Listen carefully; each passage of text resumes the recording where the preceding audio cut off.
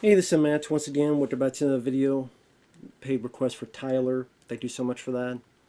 For those interested in requesting any type of videos, feel free to send it either directly to my PayPal or join my Patreon. Both links are down below in the info box. And I think I just watched one of the worst. Why is it that lately, like every other film I watch becomes like one of the worst films I've ever seen? Artist Underground Mortem. This movie. There's another movie coming up. So it's directed by Giuseppe Andrews. This is a guy that I guess he lived in a trailer. Even though he made some money, he still like living that lifestyle because he's more comfortable with. He's probably more well known as an actor. He was one of Randy Quaid's kids in Independence Day. Not the older one, but the younger boy. He was also, if you remember the original Cabin Fever, the cop. You're the party man.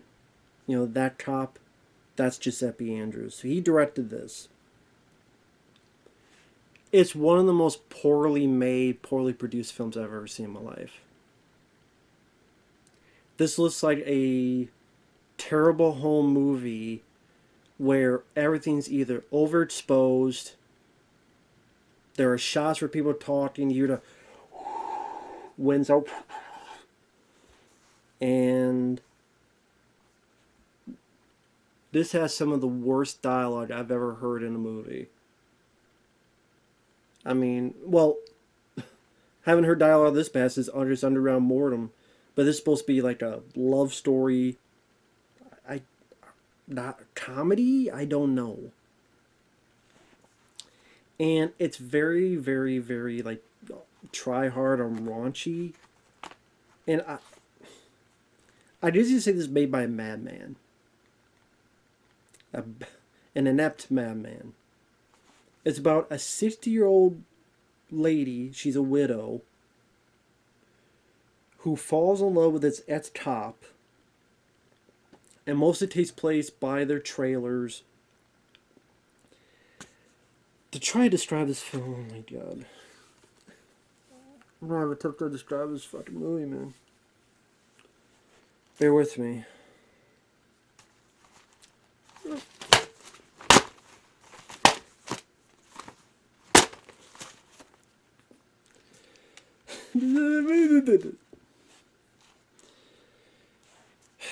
She has a fake elf or vaulting ear because supposedly her ear was bitten up by a pony. But then there's a shot later on where you clearly tell that the ear is so open, you just see the real ear and she's got an earring on. I'm like, dude, really? Really? You couldn't take 10 seconds and go, oh, can we close that ear up? So, no? You don't leave it like here so you see the ear and the earring? Okay. And she plays volleyball by herself, imagining that her husband, who's dead, is a ghost. Now, we don't see the ghost, I'm surprised. But she says, it's never confirmed, but she says she's playing with her husband, the ghost. In other words, she's lonely and she's crazy and she's playing with herself in a volleyball sense. And as cop, he comes by and says, hey, I'm the guy who found your decomposing husband's body. That's what he says. And the acting here, I can't even call it acting. I would call it barely existing on not even film. I don't even want to call it on home movies. Oh, when you see the movie, it's on YouTube, which I don't get why it's on YouTube. There's a lot of nudity in it in the second half. They show you the trailer, and that will tell you what kind of movie you're getting in.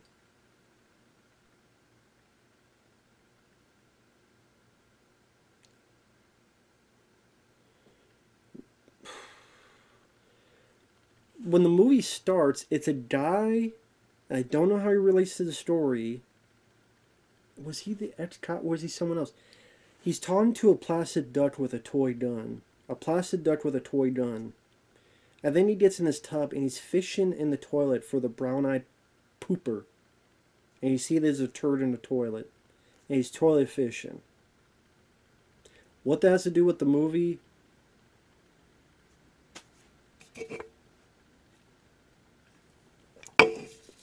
Then you have the song. Whenever I'm, and I try to understand what the hell was saying. I think Giuseppe Andrews, the director, singing this song. Whenever I'm by other schlons, I think of your sardine. Oh, and the chapters? Those chapters. Imagine if this was typed.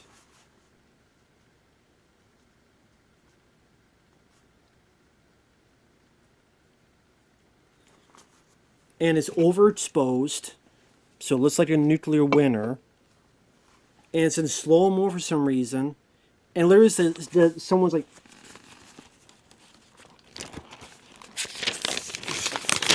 Like, okay, you just see the paper. I sure wrote it. And it's like...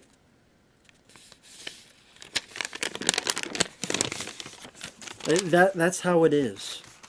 That's how it is. For each chapter. And again, it's not even acting. Again, these people are barely existing. They're just saying these lines of dialogue. And I kind of sit there going, man, I wonder how some of these people feel saying this dialogue, especially this sissy-old woman. The sissy-old woman that looks like your grandma saying stuff like,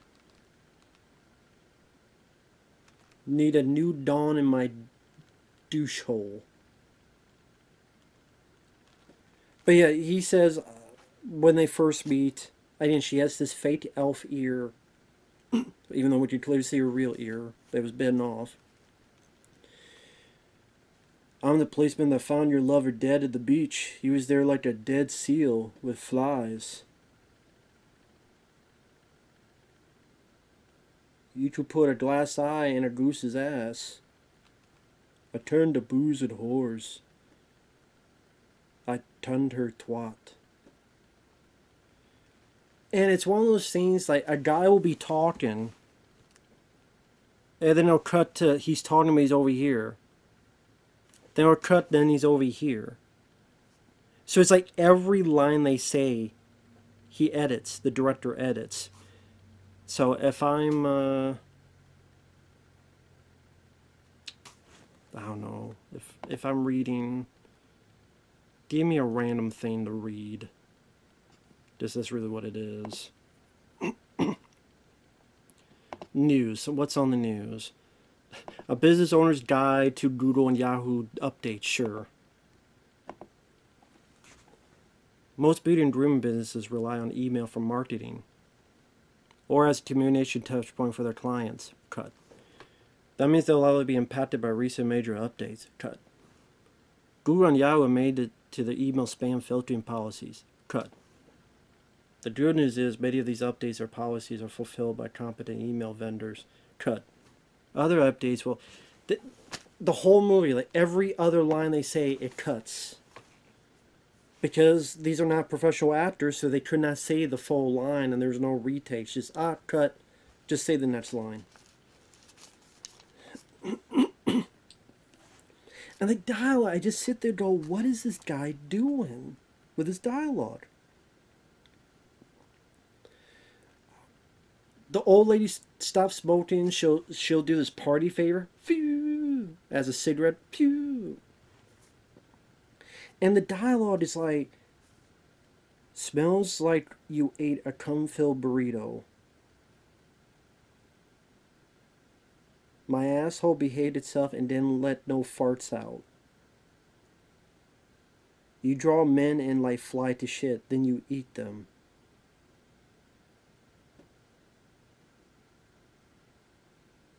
If you're not there, then you're not at the place to be, 'cause my fart is really good today. Your skin is a pair of pants I slip on and off. Your eyes are a hat I steam dry and restore? I was writing to the point. I think I gave up writing. Your eyes are head, I steam dry and restore. I'm like, wait, your eyes are head, I steam dry, and your skin's a pair of pants I slip on and off. Are you Ed Gein or are you Jeffrey Dahmer?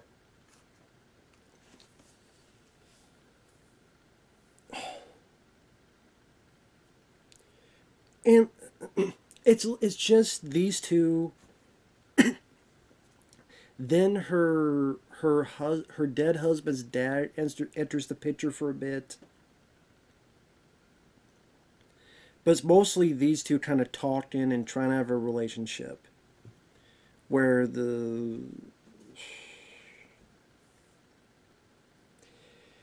I mean, the dialogue is out there in the direction of the film. There are times where one of the people gets a phone call and the backdrop is so overexposed, it does look like a nuclear bomb went up right behind them.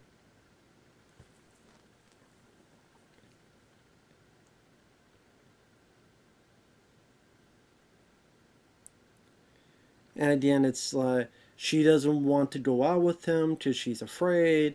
But he's like, hey, what did I do wrong? Then they do go out. Then they enjoy each other.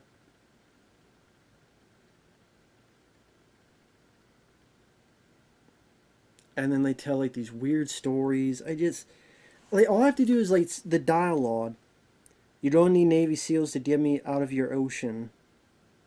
I drank so much wine I can bend over and shit through a keyhole. And the old lady tells a story about her getting crabs at prom. I like being fucked by unprotected dons. Fill my slot with unprotected cock. This is a 6-year-old. Again, this is like if you're and I'm sitting there going, and like she's talking like she doesn't know what she's saying, but obviously she's 60 years old, so she does. But I kind of just have to sit there. Where is this poor lady at in her life that she has to say this dialogue? That she decides to say this dialogue, which is just embarrassing for the person. But she chose it, so it's hard to feel sorry for her. But that's what I'm sitting there going, where's this person in their life? And if it's a relative of Giuseppe Andrews, why would you get her to say this? And if it's not, really? Like, you thought you looked at this script and go, yeah, this is a script for me? I mean, it makes Rob Zombie sound like Mr. Rogers' Neighborhood.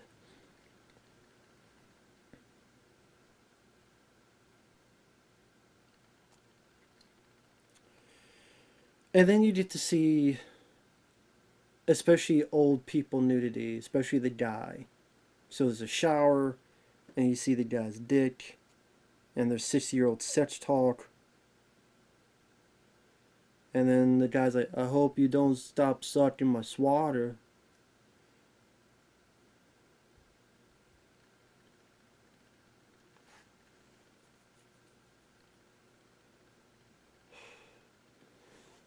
And then what happens is, then for some reason she decides not to go out with that guy and she's going out with this other guy, which is her husband's dad, which is weird.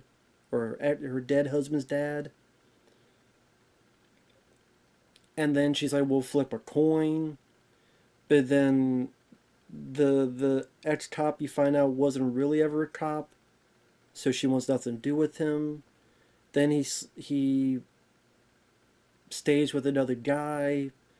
Then there's a bit where he takes drugs, and there's another guy, this older guy, who's like skeleton like, and just gets naked. You see all of him, which I don't need to see, and go blind.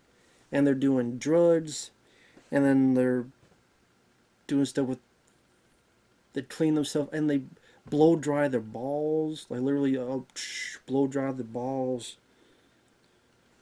And then I guess like the the cop but not cop just gets a lot of stuff taken away, and all he's left was a towel.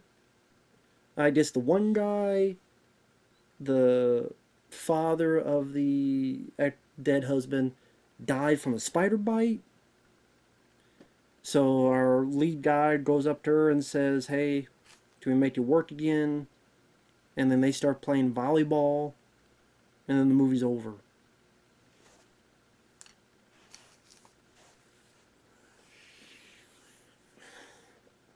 I mean, the dialogue is, I mean, there's not a single good thing I can say about this movie.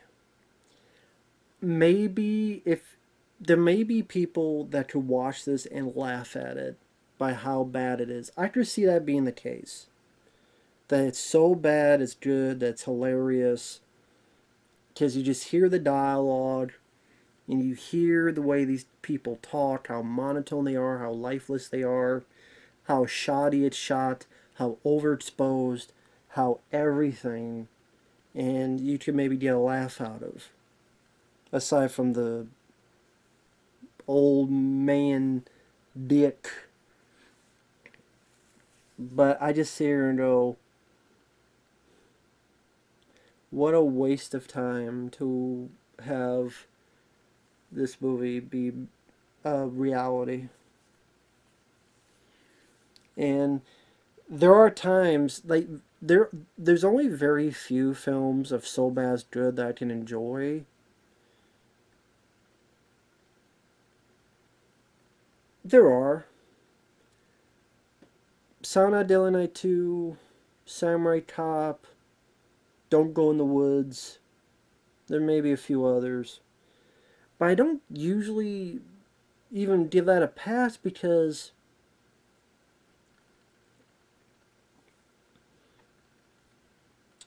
well, not the case of this, but there are some that just I see movies that are sincerely well made with good casts or good acting or pretty good story or some well done effects, and they get like nothing in terms of respect or they get undervalued.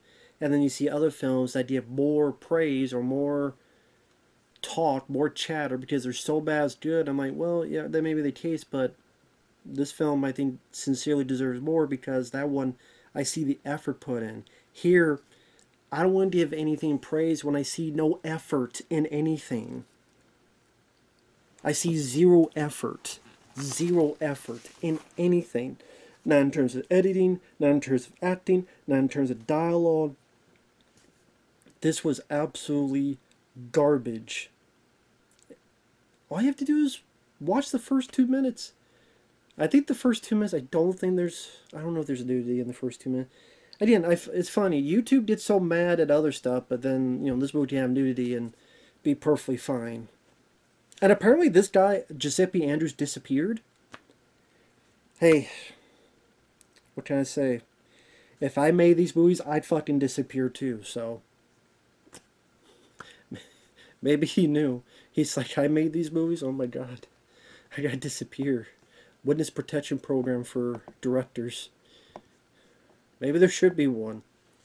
Again, if I made these movies, I'd disappear too. So.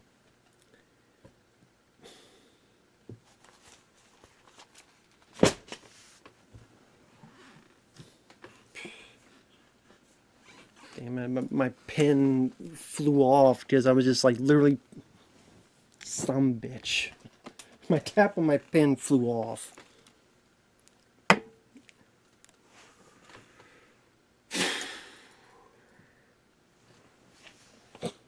I'm done.